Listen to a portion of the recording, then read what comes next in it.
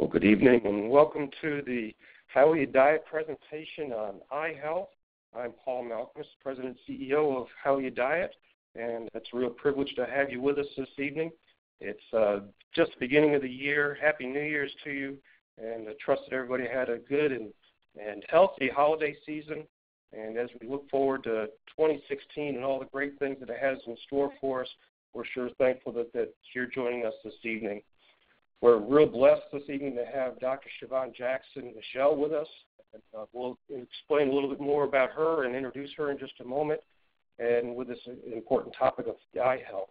Before we get started, though, let's just go ahead and have a word of prayer and ask the Lord to bless our time. Dear Lord, we just thank you for this evening, and thank you for the opportunity to share this information with people. We pray that you'll be with Dr. Siobhan as she shares this morning, or this evening rather, and pray that you'll pray away all of the technical issues that may come up and that everything will come through clearly. We give you honor and the praise. In Jesus' name we pray. Amen. Well, it's been several years now that How You Diet has actually been working on an eye health product. And as some of you may know, Reverend Malcolm, when he first had cancer, or even before he had cancer, he actually was required to wear night vision glasses. And through diet and nutrition, he was actually able to have a clear vision test on his last driver's license test. He's now 82 years old, and he's no longer required to wear glasses. And so we know that firsthand that through diet and lifestyle change and through nutrition that we can not only protect the eyes, but we can actually improve our vision and improve the health of the eyes. So it's real exciting as we share the information that we've learned and put together tonight. And we're real privileged to have Dr. Siobhan Jackson-Michelle with us.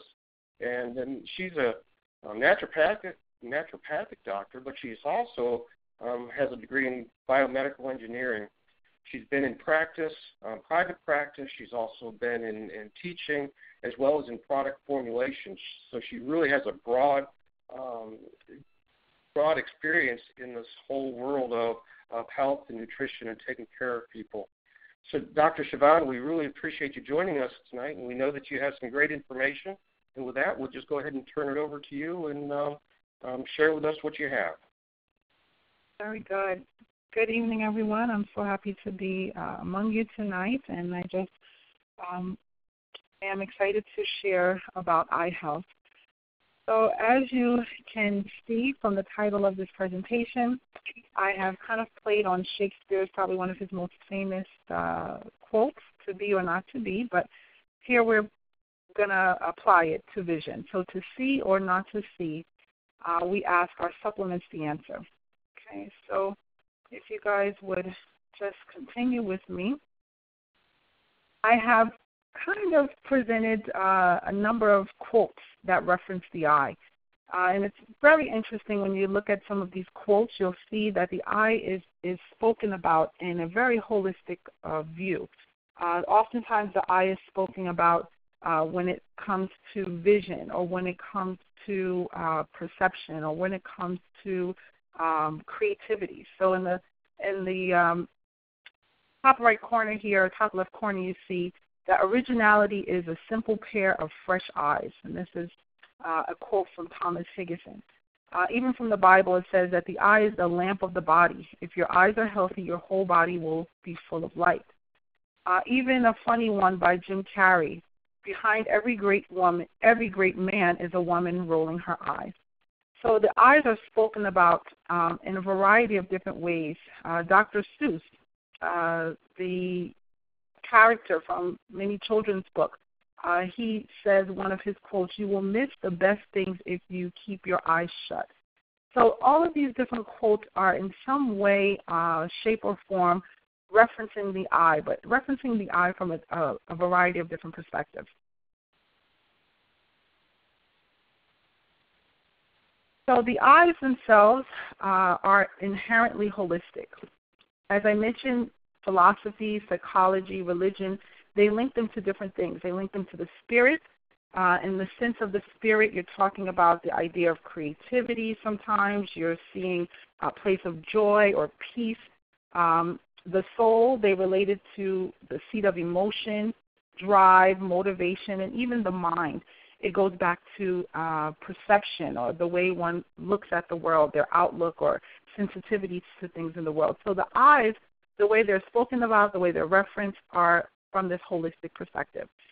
In terms of physiology, in terms of anatomy, the eyes are also holistic in terms of informing us about the status of organs of the body, organs that are not, say, part of the eyes or the face itself.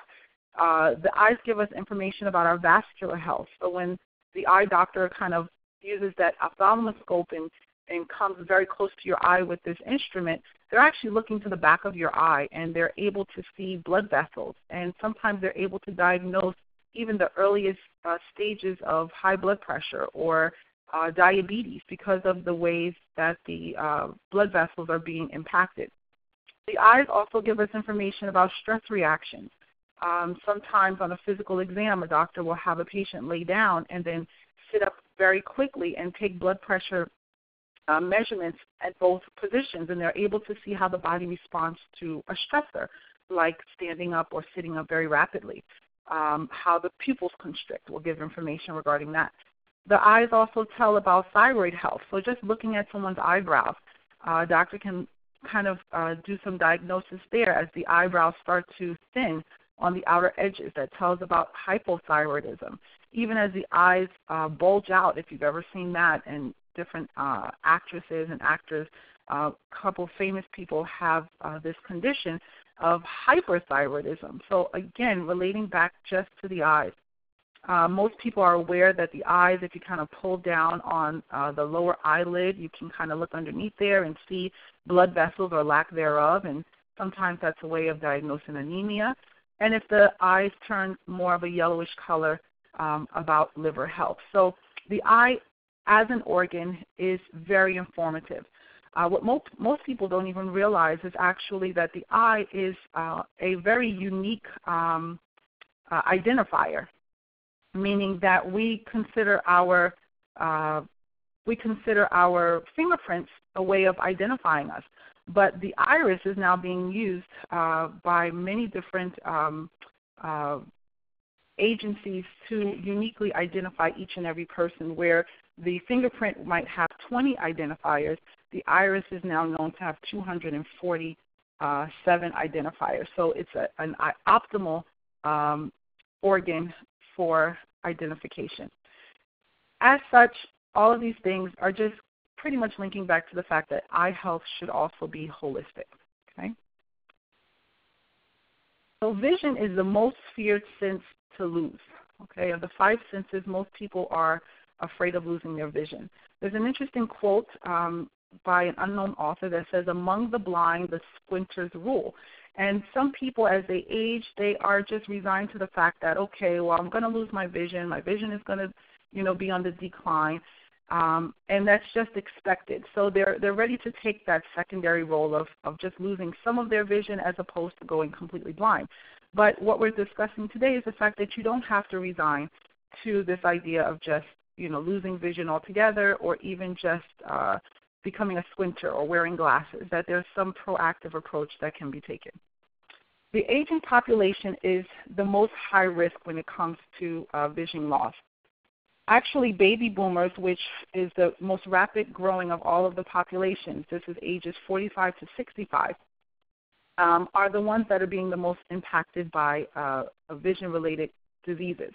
So there are 4 age-related eye diseases, which we'll talk about, and they're roughly impacting about 30 to 35 million Americans older than 45 years old. As I mentioned, baby boomers, this 45 to 64-year-old level, are suffering vision loss almost equal to seniors, and seniors are roughly above that at greater than 64 to 75 years old. So baby boomers in this younger sphere are losing their vision or suffering some level of vision loss equal to people 20 years their senior. This is expected to double over the next 30 years. There's a couple reasons why.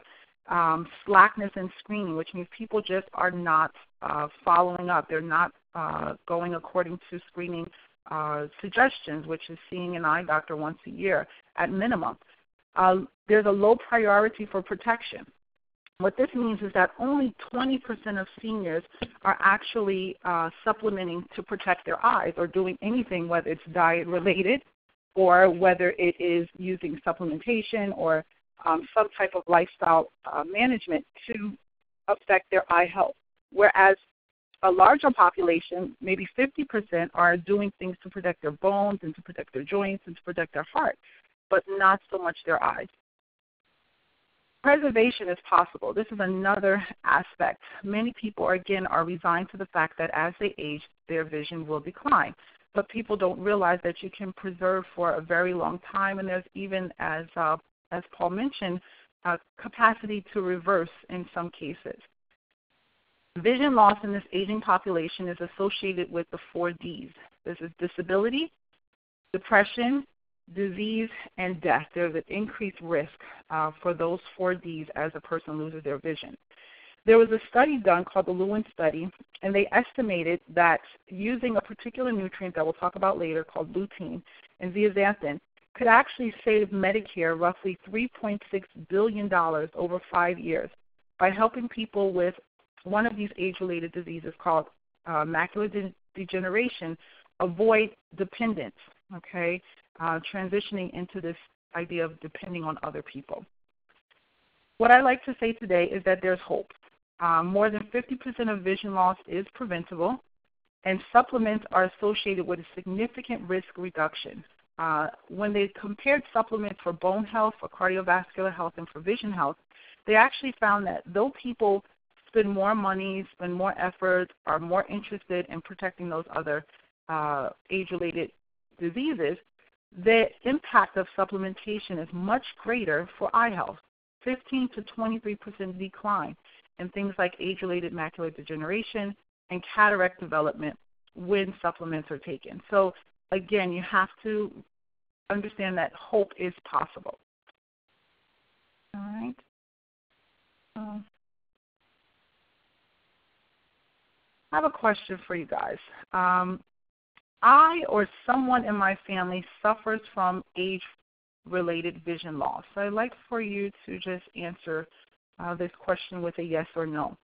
This question is actually pretty significant because many of the age-related vision loss diseases are associated with heredity, meaning things like glaucoma. Glaucoma is very matched to having glaucoma in your family history.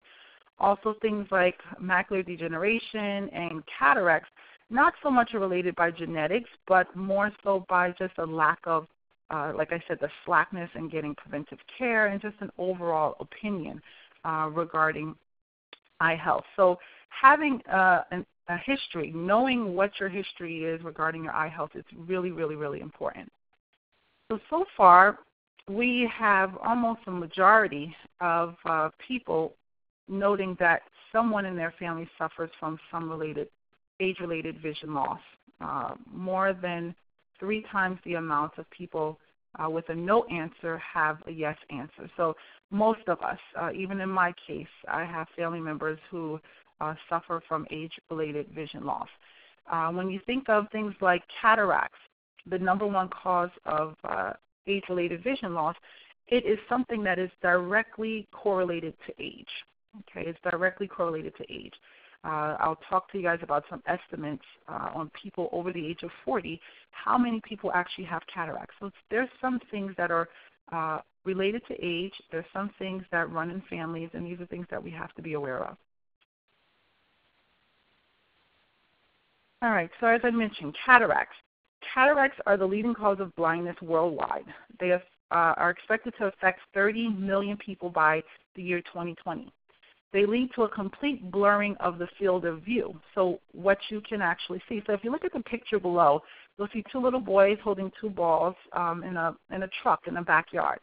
And on the left side, you'll see the field of view of someone who has normal vision. And on the right side, you'll see the field of view, what it looks like of someone who has cataract. And what you see is this kind of blurring, all right? There's a loss of detail. There's a loss of sharpness in that picture. And so someone with cataracts, what actually happens is there's protein that deposits in the lens of the eye, and it starts towards the outside, and it starts to spread towards the center. Cataracts are oftentimes happening parallel to dry eyes, and that affects a lot of people even in their youth, so that's something to pay attention to.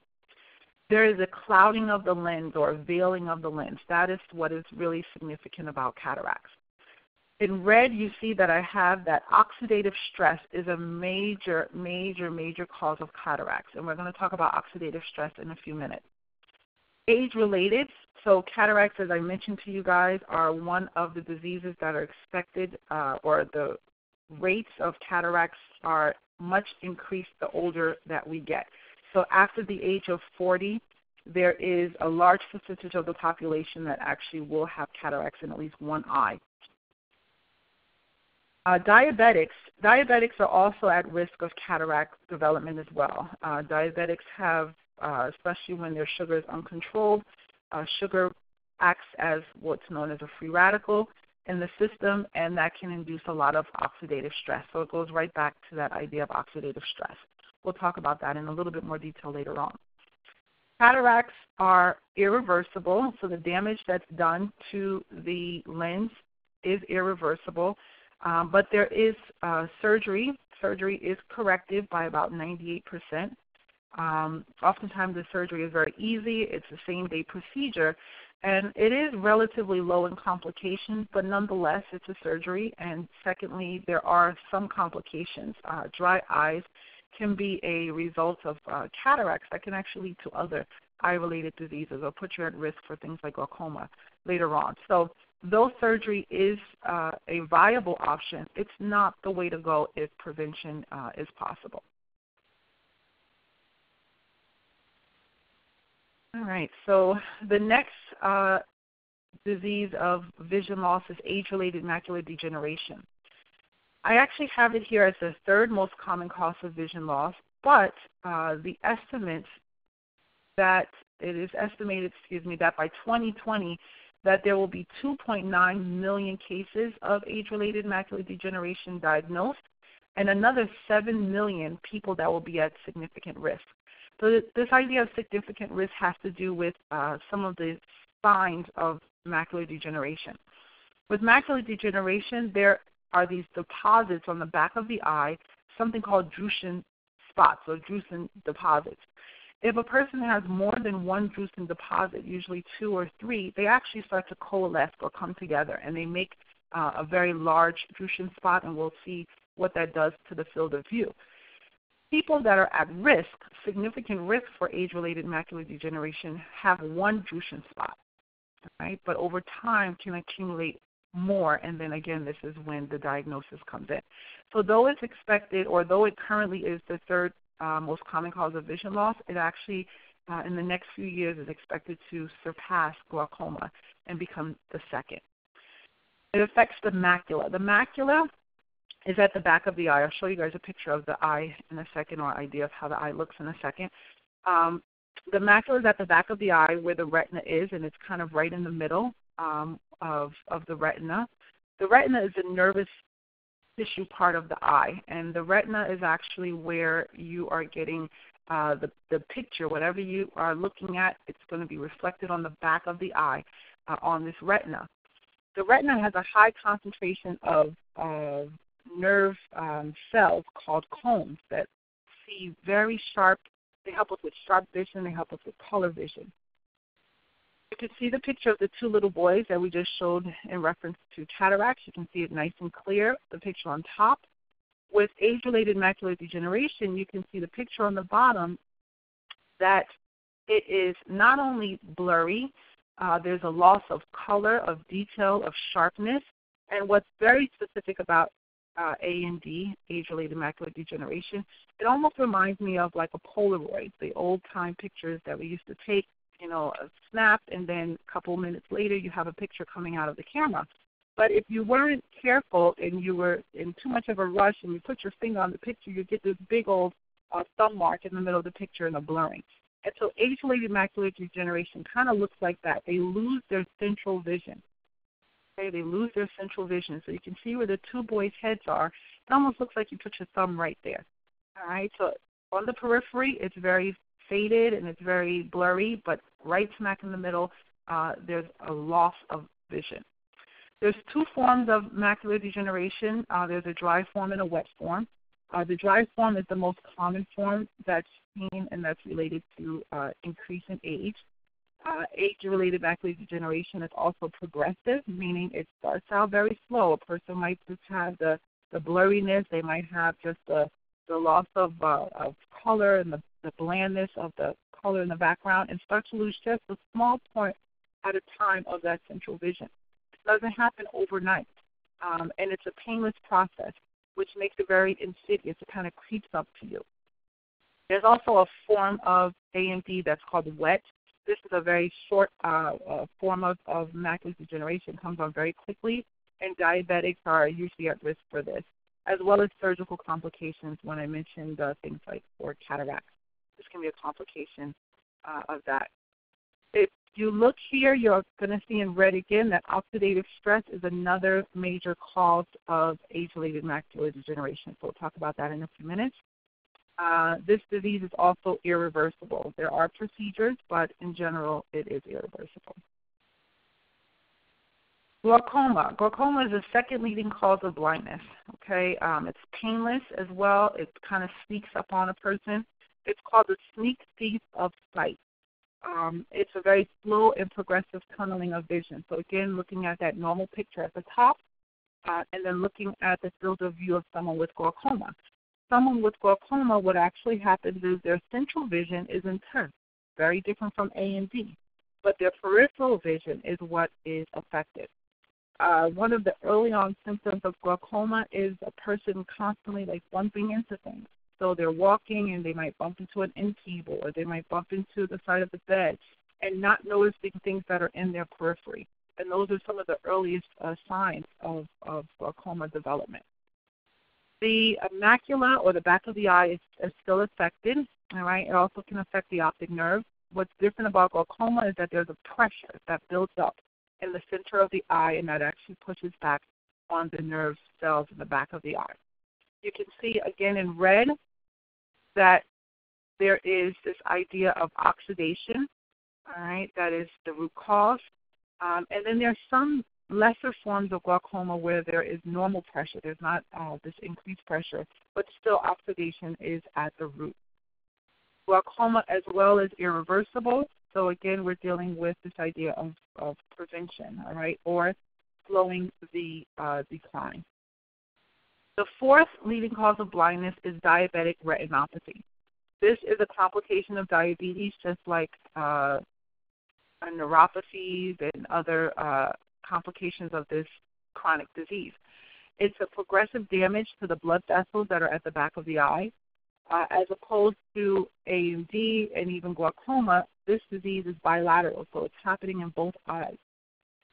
There's 4 stages to the process. It starts out with the bursting of the blood vessels. These are very small blood vessels, so it's not painful, it's not really noticeable. And then as the body kind of tries to repair, it overgrows the blood vessels, and this creates damage against the back of the eye and blockage of the visual field. It deprives the retina, the back of the eye, of nutrition, and it kills those nerve cells. Okay, so without those nerve cells properly interpreting the changes of light that we see, we cannot send that information to the brain, and therefore vision cannot be interpreted. Again, oxidative stress is a major cause of diabetic retinopathy. So all 4 eye diseases all have in common this idea of oxidative stress. Again, we're talking about it being irreversible. You can see the picture on the bottom. Normal field of view to your left, diabetic retinopathy to your right. So again, as those blood vessels burst and as they start to accumulate in that area, they press on the nerve cells, and those nerve cells die. So the black areas that you see are areas where there's no nerve cells, okay, or a very diminished number of nerve cells. All right, so another quick question. How many of these apply to you? Cigarette smoker, that's 1. Diabetic, 2. Chronic pain, 3, 45 years of age or older. So if 1 applies, please click 1. If 2, 3, respectively.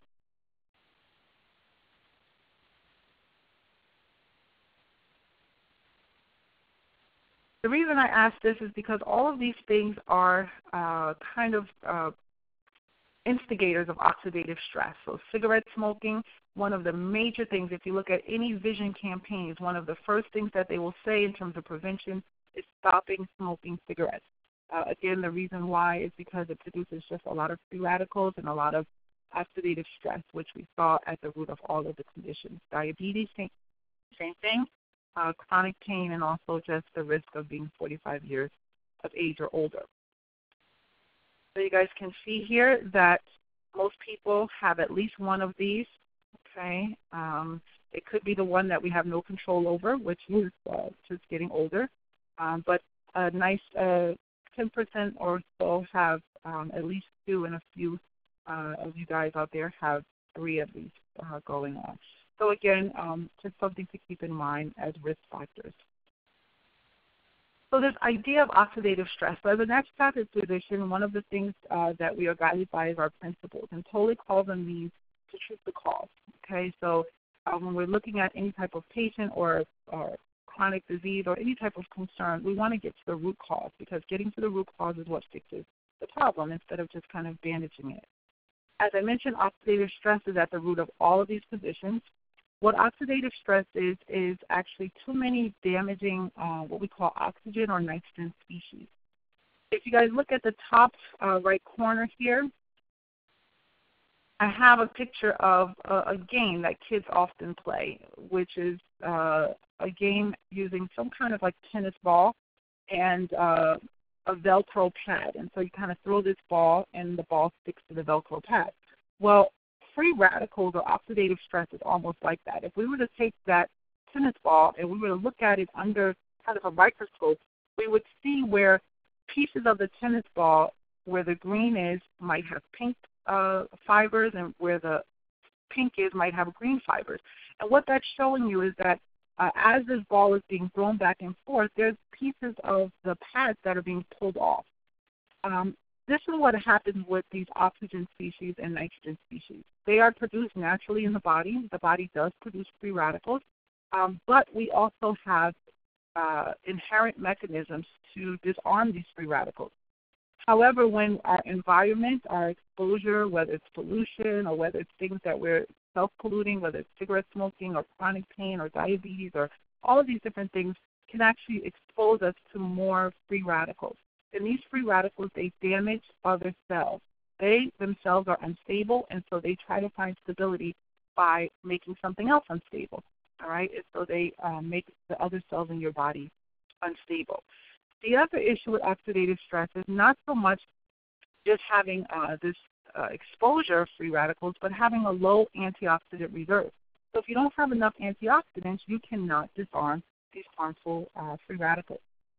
Some of the causes of oxidative stress are damaged age mitochondria. Mitochondria are the powerhouses of the cell. They are what provide energy. So just in producing energy, we are going to produce some oxidative stress. But as we get older, we actually produce more because the mitochondria don't work as efficiently anymore. Oxidative stress, as we mentioned, is connected to all 4 eye diseases, all right? Either the ones that are paralleling the aging process, like cataracts and AMD, or instigated by diabetes, which includes pretty much all of them. Oxidative stress also signals inflammation in the body. And in the short term, that can be helpful in order to kind of trigger the healing response. But as you are exposed to too much oxidative stress and having too little antioxidants to disarm it, you actually stress the system. By stressing the system, you create this vicious cycle, and you continue to produce more and more and more free radicals. Okay? And those free radicals, remember, are unstable, so they destabilize other things.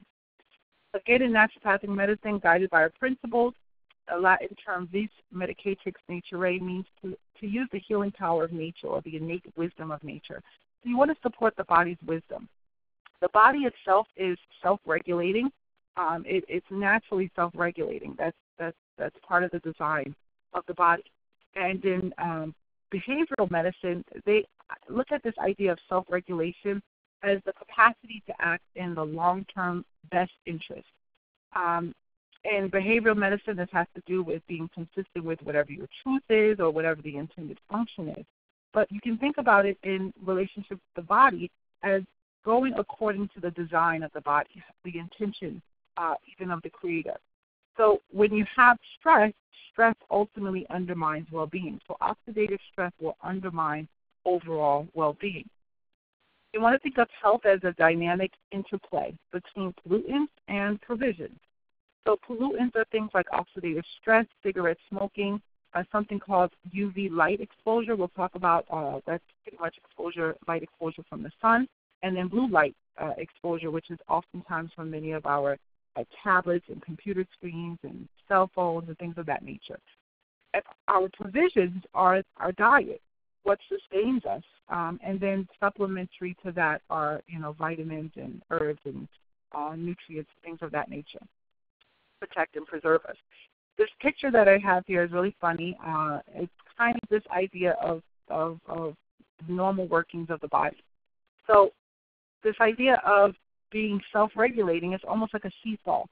So if you have two people of generally or similar weights, they will kind of balance each other. You would teeter-totter up and down. But if one of these things is just, this guy here, morbidly obese compared to this guy over here, he's going to keep the seesaw kind of anchored in one direction. All right? And so if pollutants, oxidative stress, too much exposure to the sun or to blue light exposure, these types of things all accumulate, and you don't have enough protection, you don't have enough provisions to balance it out, you're going to be imbalanced, and therefore the body will suffer and well-being will be undermined. All right, so again, another principle of naturopathic medicine is primum non nocere, which means to first do no harm. So one of the ways of first doing no harm is to remove the obstacles to healing. So there are obstacles to healing that we need to address. Again, if anyone smoking cigarettes or even around secondhand smoking, it's something that you want to try to limit as best as possible, and if you're smoking, to quit altogether.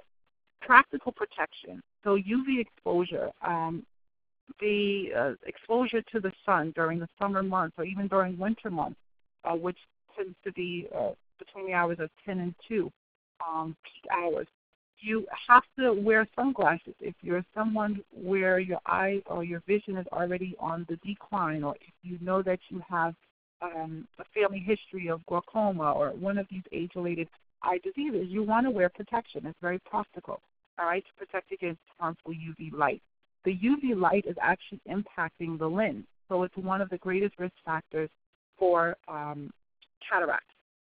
Also, this idea of blue light, okay? So if you can see in this picture that I have here in the box at the bottom, it's showing you a picture of the eye. It's showing you a picture of the front of the eye here, right? And that's where the lens would be. And UV light coming in from the sun, most of that UV light is going to concentrate at the area of the lens.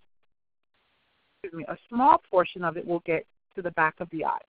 Remember, the front of the eye is being impacted or causes cataract. All right, that's where the lens is impacted. The sun is also giving us exposure to blue light, and blue light is only a small percentage of the rays of the sun, invisible rays, but they actually go through the front of the eye, and their impact is actually at the back of the eye in this purple box here. So blue light is affecting the retina. The retina is really the back of the eye. Okay? And the back of the eye is where you are dealing with concerns of diabetic retinopathy, macular degeneration, and also glaucoma. Okay, so blue light, again, is putting us at risk there. Now, blue light is not just coming from the sun. Blue light is also our exposure to all of our great technology that we love so much, which is our cell phones, our computer screens, tablets, things of that nature. All of these are using oftentimes LED lights, which are much better for our environment, but they're not so great for our eyes. You want to reduce the load, so how much of that you're doing, especially in the night hours. If you're working all day and you're at a computer screen, at night you want to kind of let your eyes rest, not to be so much on those types of devices later in the day. Supplementing can help in that area, and also there's something called the 20-20-20 rule for blue light exposure, which means for every 20 minutes you're staring at a computer screen or your tablet, you should look away at something roughly 20 feet, and you should stare at that object for 20 seconds. So every 20 minutes, you're going to take out 20 seconds and look at something 20 feet away. And what that does is it actually reduces the tension. It reduces the stress on the eyes, and that actually has a layover effect to things like glaucoma and some of the other age-related vision diseases. Another thing that you can try to stop doing, but it won't work, is to stop aging. So that one is more so of a joke. But since you can't stop aging, you want to increase your antioxidants. Knowing your history is very important. As we mentioned, what are you at risk for? What are the things that you can prevent by just having that knowledge available? And then regular screening. You don't want to be remiss to just get a status of where you are now. Again, we don't have to resign to the fact that vision loss is guaranteed or is, required. It doesn't have to be. All right, how many hours per day are you exposed to blue light? So computer screens, smartphones, tablets, even an LED TV. You guys can start answering that. 1 to 3, 3 to 5, 6 to 8, or more than 8.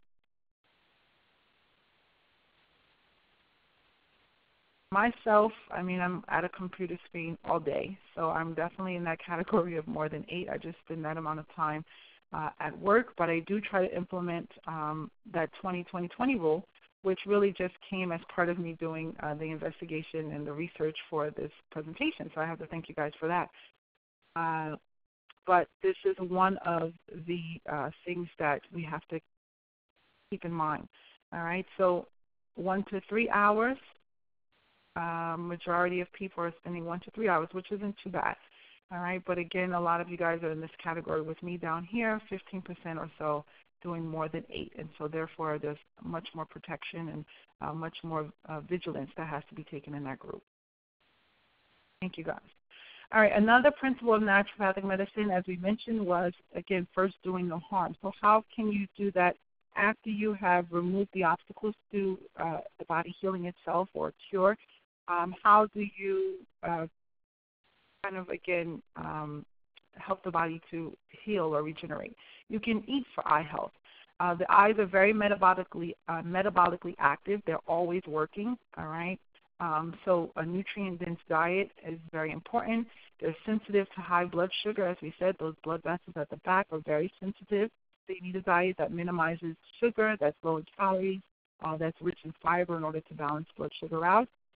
The eyes are at risk of heavy oxidative assault. So remember, we're looking at things, our screens and all of these tablets and things of that nature, as well as just being exposed to the sun.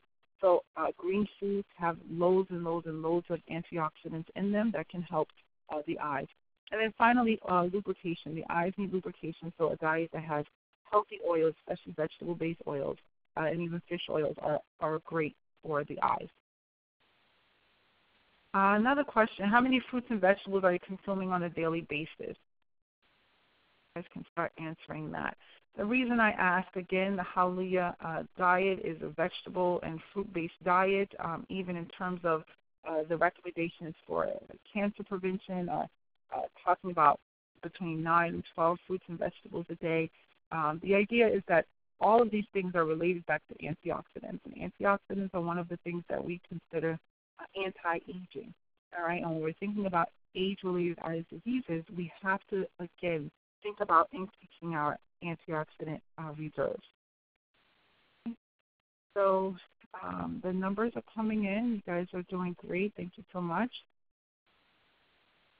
So we can see that most people are in this 3 to 5 range, okay? That is the recommendation by even like the USDA is 3 to 5 fruits and vegetables per day. A large number of you guys, more than a quarter, are at 6 to 8, and that's great as well. More than 8, this is where you want to be in terms of really, really increasing your antioxidant stores. We're faced with and bombarded with just lots of oxidative stress in our world, so we want to try to increase that as much as possible. All right, so again, treating the cause by protecting and preserving. All right, so I'm going to go through this quickly just to kind of highlight nutrients, specific nutrients that can be very helpful for the eyes and what exactly they're doing. So at the back of the eyes, I talked to you guys about the back of the eyes being where the nervous system is, okay? When light comes in, that light is going to be kind of interpreted to the back of the eye, and then there's nerve cells there that take it directly to the brain for the brain to interpret what we just saw. So these nerve cells require a protein. Different ones require different proteins. So the one nerve cell are called rods. Another type of nerve cell are called cones. Rods and cones require 2 different proteins. Rods require a protein called rhodopsin, R for R. Rods are very important for low light, so dim. We heard about Reverend Paul, who had issues with night vision. So night vision is a type of vision that needs to be optimized by the presence of rods because, again, it's dim light, okay? Rods are also responsible for precision and detail. This other protein called iodopsin is found in cones. Remember, cones are where you have the bright light, color, high resolution. Cones are going to be most concentrated in the macula, so they have a lot to do with macular degeneration. Right? So as we lose the concentration of cones, our central vision will be affected. The production of these proteins are vitamin A dependent. Okay, so they're vitamin A dependent. And carotenes, which are pro-vitamin A nutrients, are precursors to this vitamin A. And carotenes are found in lots and lots and lots of fruits and vegetables. They're found in our green fruits and vegetables, our green vegetables, green leafy vegetables, but in many of the orange and red and yellow fruits as well. You can see this picture here at the top, showing you guys a picture here of palm oil, of palm fruit. And palm fruit is a great source of beta-carotene and alpha-carotenes and even gamma-carotenes, like a full spectrum. Lutein and zeaxanthin, all right, these are pigments, what we call macular pigments. So they actually are what color the back of the eye, that really small portion that's highly concentrated in cones. So they're very, very important for macular degeneration. Also, this idea of these 2 proteins, they're made on an as-needed basis. So another type of nutrient called anthocyanins are helping in the regeneration of this rhodopsin and iodopsin. Right? So that's one way of protecting and preserving the eye. We also protect and preserve by blood vessel integrity, so making sure that the blood vessels are very strong and durable. The blood vessels need to carry blood, but they should not leak, and we talked about them leaking in diabetic retinopathy, for instance. They're responsible for providing nutrients to the back of the eye, to those nerve cells, and also removing waste. They are compromised in age-related eye diseases, such as diabetic retinopathy and glaucoma, and we can protect ourselves. We can disarm those free radicals that actually damage the blood vessels by using antioxidants. Again, mentioning anthocyanins, they protect, they're actually potent free radical scavengers, which means they disarm those free radicals. Lutein and zeaxanthin. All right, again, at the top here, I show you guys a picture of called marigold. Marigold is a flower that is really, really high, naturally high in both lutein and zeaxanthin, and they prevent free radical damage in the macula. So this is, again, helping with macular degeneration, also helping with blood vessel strength. Astaxanthin is an antioxidant, it's anti-inflammatory, and it improves the blood flow as well. Fluid flow. You want free fluid flow, okay? So it nourishes, fluid is going to nourish the areas of the eye that do not have their own blood supply. So the lens doesn't have its own blood supply, and neither does the cornea, which is kind of the clear part on top of the white of the eye. The fluid is going to disinfect, it washes away debris, it defends against inflammation and also oxidation. When some fluids of the eyes become trapped, they can actually push on the back of the eye, and that can lead to issues like we talked about with glaucoma. Eye strain from looking at computer screens and all of these digital devices due to blue light and all of these different things can also cause the fluid to become entrapped. We can relieve that by choosing anthocyanins. So at the top here, I show a picture of a type of seaweed. Naturally, you think of seaweed as being green. This seaweed is actually naturally red. It's a beautiful red color. And it actually absorbs UV light from the sun, and that's how it turns red and is able to kind of protect itself. So astaxanthin is derived from this natural seaweed. It improves blood flow to the muscles of the eye, and that actually relaxes the blood flow or the fluid flow so that there is less entrapment and decreased pressure. Finally, lens function. Remember, the lens is being affected in cataracts. Okay, so the lens is necessary to bend the light, and that light is what's projected to the back of the eye for processing by the brain. The lens is avascular, which means it does not have its own blood supply. So it depends on free fluid flow, which means it goes back to the previous slide. The function of the lens is diminished in cataracts, all right? So oxidative stress, lack of nutrients, etc., especially when the eyes are dry, are all going to stress the lens. So how do we preserve and protect it? Well, we use things like anthocyanins. Anthocyanins, you can see this picture here. This is a beautiful picture of a berry that we're going to talk about, and this berry is very high. It's one of the highest sources of anthocyanins. It actually is higher than your blueberries and things of that nature. So you want to just think of that particular nutrient as being very, very protective for the eye. Okay. Lutein and zeaxanthin are also important, and they are the only one of your carotenoids found in the lens. So that's also important for protecting against cataracts.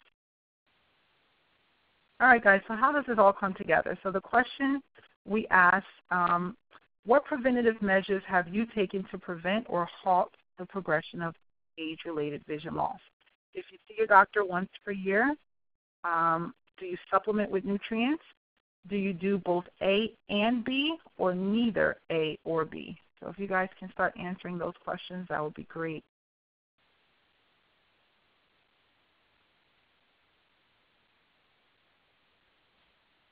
So much. Why do we ask that? We ask that again because we've stressed the importance of knowing your status, knowing what your eyes are now, the function of your eyes and the health of your eyes, but then at the same time what we can do on the other end of that in terms of prevention.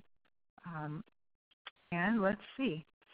A large percentage of you guys are doing both. You are seeing your doctor at least once per year for your eyes, specifically for your eyes. Hopefully you answered that question related to the eyes and not just your overall primary care or general practitioner, but your eye doctor.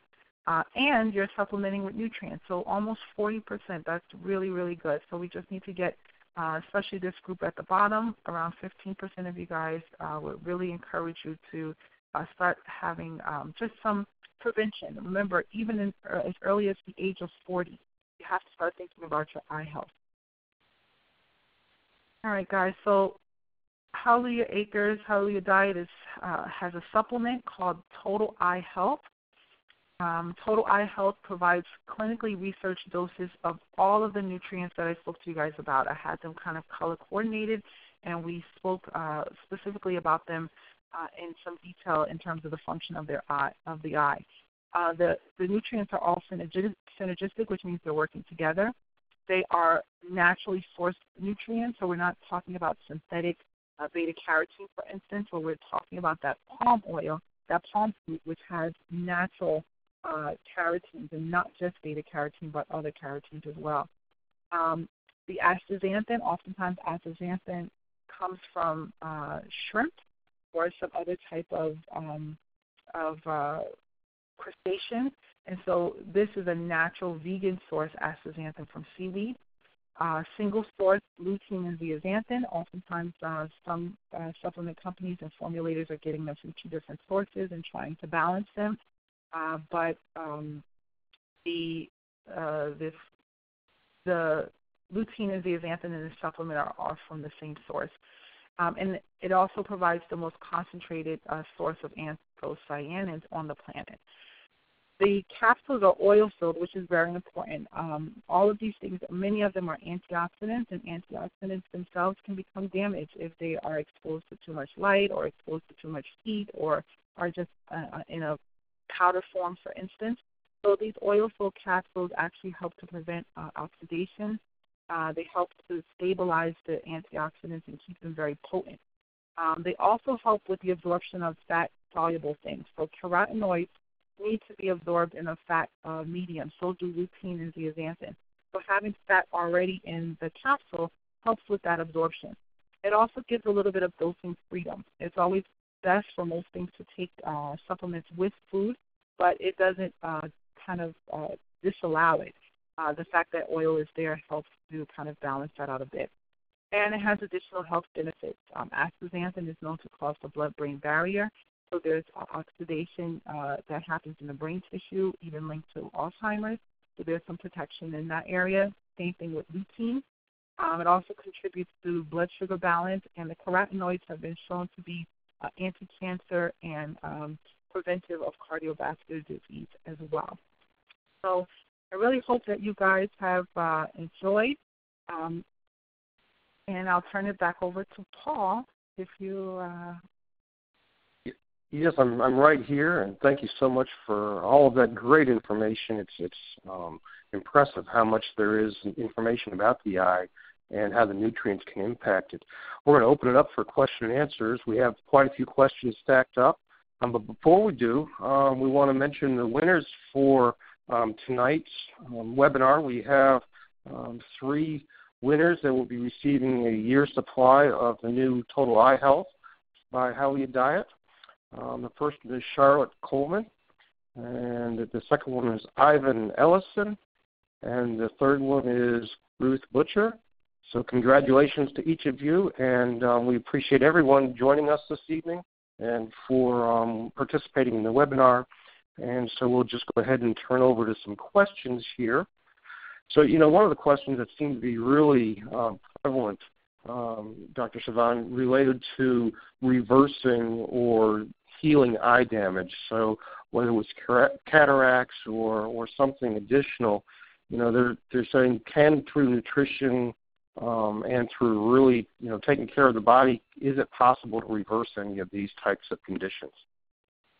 Actually, yes. They've done some studies, particularly with, and every person is different, but they have done some studies with early onset AMD, age-related macular degeneration, as well as with glaucoma and cataracts, and they found that taking things like lutein and zeaxanthin, when they've looked at lutein and zeaxanthin over a period of time. So one of the things with that particular nutrient is that it takes some time to balance itself out in terms of finding like a neutral level in the body. And so they found that like after at least 3 to 6 months of supplementation, in a particular study, they've actually found that there's been some reversal of eye damage and reversal of vision loss.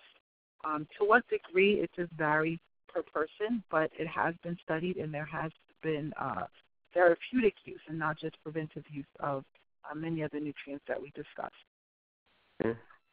Yes, and we've at How You Diet, we've dealt with health issues and people over the years, and it's been amazing how when we give the body the nutrients that it needs, how it's able to repair damage. In fact, I remember one gentleman that had 2/3 of his heart that was dead. Actually, they said that it would not regenerate, and it regenerated just by using high doses of nutrition. So with the body, we just never know what can be reversed when we give it the right environment for it. Yes, and so, I'll just add one more thing is, I know at the introduction you mentioned with night vision, I think, with your father. Was it night vision? Well, it was anytime he drove, but it was anytime he drove it was bad, but especially at night. In fact, he didn't drive at night because it was actually so bad. Yeah, and actually night vision is one of the easier things of the ones that we spoke about. We didn't speak about night vision loss as a particular age-related disease, but that is actually one of the things that has been shown to really be effective in terms of supplements being able to reverse and bring back a normal perception with kind of those high beams and things of that nature, the association of dim light with driving at night. So yes, there's a level, or there's a lot of room for improvement in terms of giving the body what it needs, and that's really the guiding principles even behind my work as a naturopathic physician. Okay. You mentioned blue light, and in that you mentioned LED. Now, you know, a lot of people are transitioning to LED lights in their homes and in their offices. Is that the same blue light as what you would get from a smartphone or iPad? Correct. It is actually the same. It is the same type of blue light. I was reading on a bunch of different literature regarding these different types of lights. One of the things they sometimes recommend is kind of, they call it a full spectrum or natural light, but even that they're finding is not the best, that it still gives off a level of blue light. So the idea is we cannot completely eliminate blue light at all. It's part of the spectrum of light, but LED lights do give off a large amount of that. One of the other things that they mentioned with LED lights, especially using them in our homes when we turn the lights on, oftentimes is after dark, is that these LED lights have been shown to affect sleep and rewiring even the circadian rhythm, causing insomnia. So having fluorescent lights, LED lights may be, again, a great way of preserving the environment and preserving our electricity bills, but we're actually finding that they do a lot of damage to the eyes, cumulative damage to the eyes. Mm-hmm. I'm trying to just looking through to see if there's any other ones to pull out here for you. A lot of people are really, curious about repairing eyes, increasing their vision. One person did mention double vision, and wondered if that was associated with eyes or some other issue. Double vision can be both associated with the eyes, but it can also be associated with, other conditions. So it doesn't have to be exactly related to the eyes. Probably need a little bit more information there just to kind of give a better answer, I would say. Mm-hmm. Yeah. An interesting question here, because this kind of falls within Howie Diet's thought processes. Isn't carrot juice very good for the eyes as well as green juices? Is supplementation necessary with these juices, and when would you supplement? That's a great question. So, yes, carrot juice is a great source of carotenes, those vitamin A precursors, and green juices, again, a great source of antioxidants as well. So in addition, it depends on the amount that a person is consuming of those concentrated juices, but these nutrients, for instance, lutein and zeaxanthin, they've done studies on them to show that even taking way more than what will be found, say, in a supplement like this, which is 10 milligrams and 4 milligrams, that a person, if they have age-related macular degeneration, or if they have some type of process of vision loss that's already in effect, that there's not this idea of taking too much. I mean, there is a high upper limit, but the upper limit is like, I would say, 100 times what is found in this supplement, or at least 50 times what's found in this supplement. Something like 150 milligrams of lutein is considered, high levels. But the idea is that doing those things, if a person already has vision loss, these concentrated nutrients in the synergistic blend would still be helpful. If there's no vision loss, if there's no damage, doing green juices and carrot juices would be great for prevention. But if there's already some degeneration, boosting that with a concentrated synergistic supplement would be helpful. That's great. We've had several people ask about how many capsules are in the total eye health. There are 30 capsules, and the dosage is 1 a day is a recommended dosage for normal usage. So just thought I'd pass that on.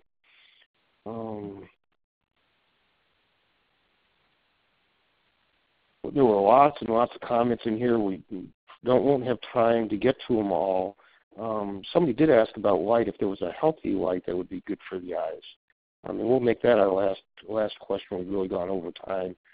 We'll make that our last question here. Again, I think the verdict is still out. They're saying that the older regular bulbs that we, have been using in our houses, I guess you would call these full spectrum bulbs that we've been normally using in our homes, that would probably be the best form of light because it has more of what we call the red spectrum, which balances the blue spectrum of light. But doing LED lights in the house in addition to, or LED lights in the office, in addition to all of the digital devices that a person is probably frequenting, would be too much. There's even glasses that are recommended for people that are at risk for certain eye diseases or AMD. They have special glasses. They do have, some of them are called like blue blockers and things of that nature, and there's ones that are better than others because you still want to let in some of the red light spectrum. You want to let in some of the spectrum, or there's like a blue-violet spectrum that you want to let in. But the best lights are pretty much, if I could use that non-technical term, is like the old-school lights that we've used for ages. That's probably the best form of light. The natural spectrum light is still, the verdict is still out on that. The most recent research that I read is not giving that like an okay for sure either. But blue light is definitely, I would say, again, there's many reasons why it might be beneficial for, environmental reasons and also maybe for electricity bills. But as far as the light, the eyes, you want to minimize blue light as much as possible, not accentuate it by having changing over things in, the house or the office. Sounds great. Well, we sure appreciate you taking the time to be with us tonight, Dr. Sivan, and thank you all the guests for joining us. This presentation is recorded and will be uploaded to the myhdiet.com website on Thursday. So if you want to hear some of those additional points or hear them again, feel free to come back through and listen to the video. We'll be excited about next month's presentation, which will be on the first Tuesday in February. And we just pray that you'll have a great month and a successful 2016. So good night, and thank you for joining us. For everyone.